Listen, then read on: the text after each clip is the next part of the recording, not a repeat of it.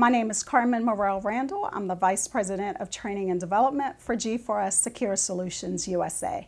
The name of our program is the G4S North America Regional Leadership Program, and I was actually a participant of that program. So instead of me talking about the program, we'd actually like to show you a short video clip. The Regional Leadership Program was developed in 2015 at the centre, so at the centre of the group, and it was developed by a number of different people across the group. And it is our global leadership program, but we deliver it locally. So this is the North America Regional Leadership Program, Cohort 1, and it's their graduation event day. We've been selected in by leadership here at G4S to challenge us to learn how we can affect change inside of the organization and become future leaders within G4S. My initial reaction when finding out that I'd been selected for the Regional Leadership Program, I was excited, and it has far surpassed any ideas I ever had or imagined. It's been phenomenal.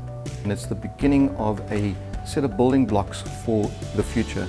If we continue doing this and we can get a critical mass through this program who will then become the future leaders of G4S, we'll have a momentum that will be unstoppable. It was a lot of work to get here. We've made some great friendships. The bonding experience with the cohorts was unbelievable, and I'm just so excited and humbled to be selected and be a part of this program. The exciting part for me is that they're joining a huge pool of our global talent from all the different worlds. I want them to walk away with a sense of believing in themselves and in their ability to do more than they've ever dreamed possible, and then impart that to other people. There's nothing greater than leaders multiplying themselves.